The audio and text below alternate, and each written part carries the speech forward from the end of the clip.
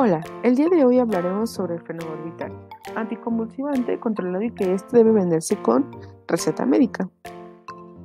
Abarcaremos temas como farmacodinamia, farmacocinética, reacciones adversas, indicaciones y contraindicaciones. Tenemos que tener en cuenta algo muy importante, pues es un barbitúrico de acción prolongada y lento comienzo de acción. Sirve para convulsiones tónico-clónicas generalizadas parciales febriles. Tiene una capacidad para inducir enzimas hepáticas. Del lado derecho podemos observar la estructura química de este fármaco. Para empezar, hablaremos sobre la farmacodinamia.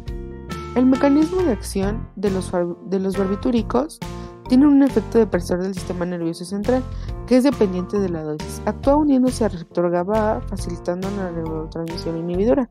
El canal de GABA es un canal para el cloruro que tiene 5 células en su entrada.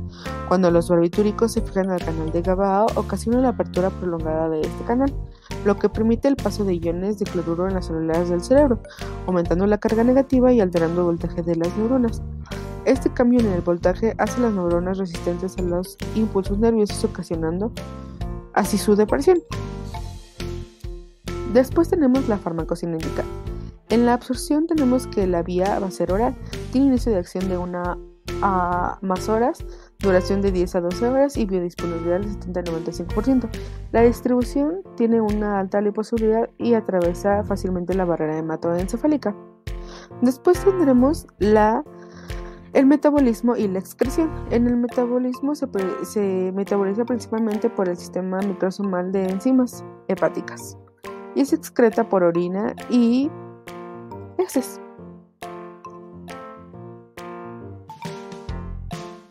Las reacciones adversas tenemos como la alteración congénita, apnea, astenia, ataxia y cefalea.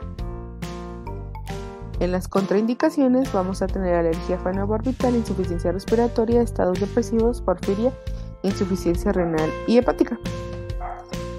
Tenemos que tener algo muy importante, pues con la categoría de la FDA pertenece a la D, por lo tanto no se le puede dar a las embarazadas.